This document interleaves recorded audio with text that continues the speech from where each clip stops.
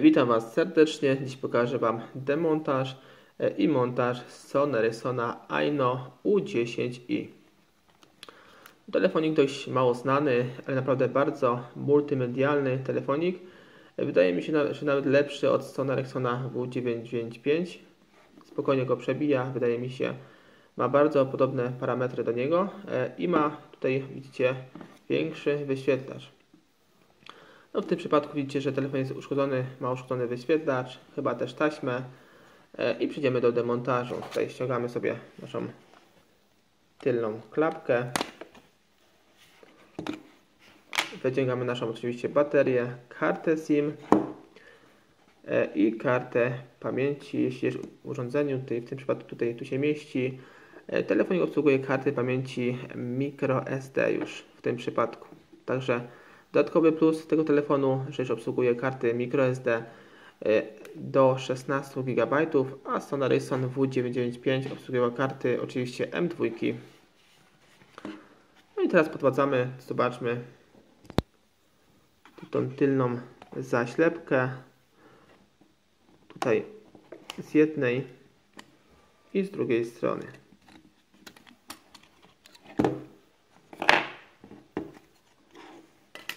Teraz sobie odkręcamy dwie śrubeczki, tu jest jedna i druga. Są to śrubeczki w tym przypadku, zobaczmy, krzyżakowe. Odkręcamy sobie je. Odkładamy sobie na bok.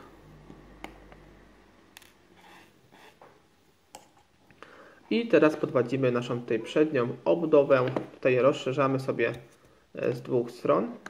Tu z jednej i z drugiej strony. W moim przypadku ta budowa już jest strasznie wyniszczona, więc spokojnie tutaj nam odchodzi. I na samym dole tutaj wysuwamy oczywiście, wypinamy, tu są dwie zapinki, tu jest jedna i z drugiej stronie druga. Zobaczmy, tak to wygląda. Tu u samej góry możemy sobie już swobodnie wymienić nasz głośniczek od rozmów. Teraz sobie przejdziemy do demontażu tutaj naszego dotyku i wyświetlacza.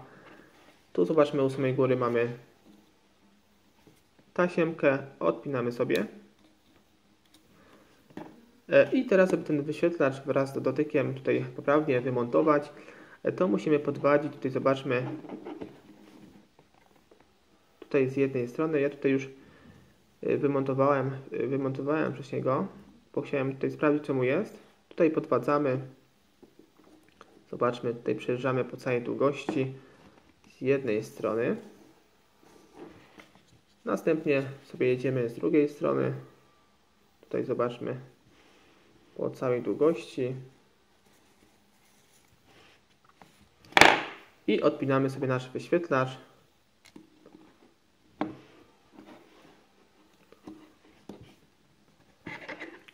Tu na samym dole zobaczmy, jest zapinka. Odpinamy sobie ją. I wyciągamy nasz wyświetlacz wraz z dotykiem.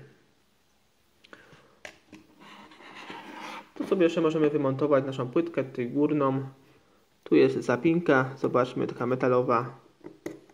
Tu wysuwamy sobie w bardzo prosty tutaj sposób, nam to wychodzi.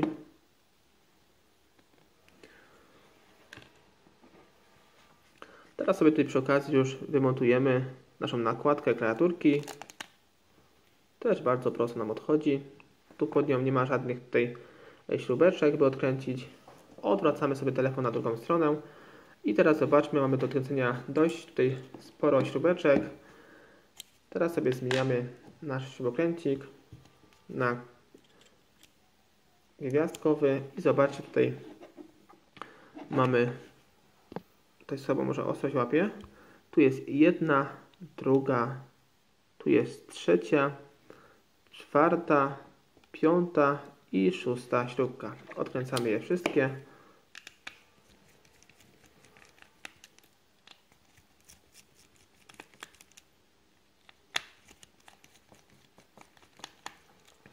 I już mamy trzecią, czwartą, piątą i szóstą śrubeczkę. Odkładamy sobie wszystkie na bok, te śrubeczki. Tutaj w inne miejsce, by nam się nie pomyliło. Mamy już 3.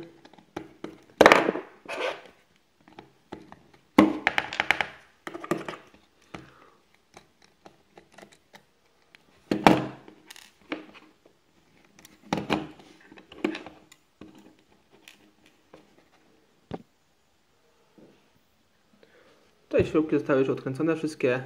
Zostały nam jedynie jeszcze 2 śrubeczki. Tutaj zobaczcie po środku. I tu jest jedna i tu jest druga. No w tym przypadku są śrubeczki krzyżakowe. Odkręcamy sobie je.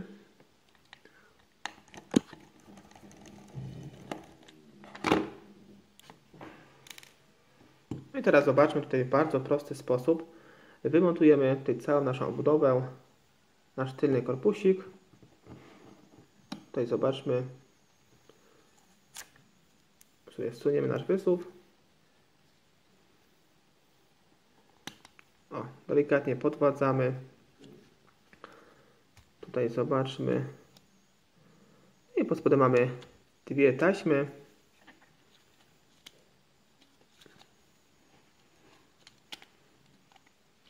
Tu jest taśma tutaj główna, która prowadzi wyświetlacz do naszej płyty głównej. I tutaj tasiemka od klawiaturki numeryczno-funkcyjnej. I tutaj zobaczmy sobie na płycie głównej. Mamy jeszcze tutaj głośniczek do wymiany, jeśli chcemy. I jeszcze tutaj rozmontujemy to od naszej ramki. Tu zobaczmy, mamy jedną blokadę u samej góry. Tu jest druga blokada i tu jest trzecia blokada.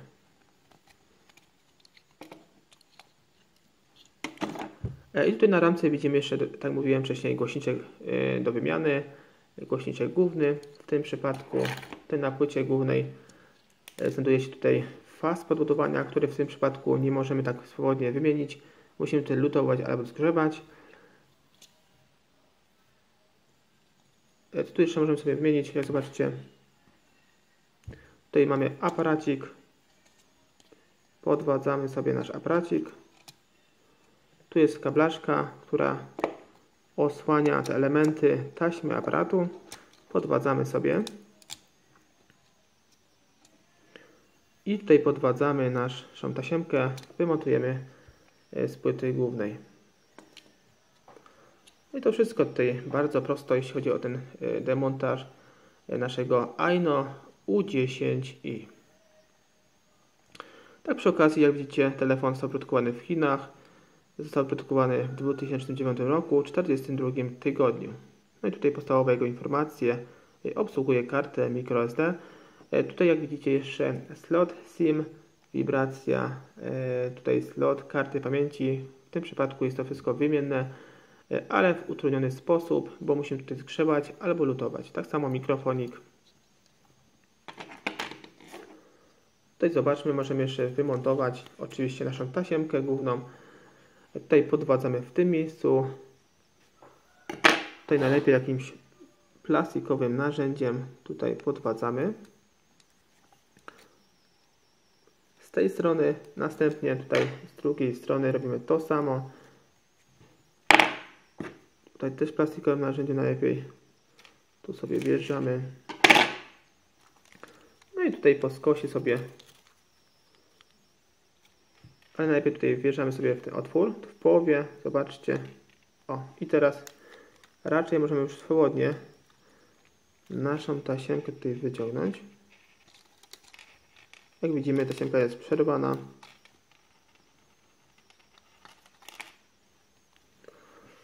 I tak to wygląda, jeśli chodzi tutaj o prawidłowy demontaż tego soniaczka. I jeszcze możemy wymienić tutaj nakładkę, tutaj membrankę naszej klawiaturki. Tu jest ona w tym miejscu. Ja już tego nie będę robił. To jest też bardzo proste. Wystarczy tutaj podwadzić. Wyciągamy i tą tasiemkę tutaj przewlekamy przez ten otwór i wyciągamy. No i tak to wygląda, jeśli chodzi tutaj o poprawny demontaż tego soniaczka u10i Aino, tego filmiku. Cześć.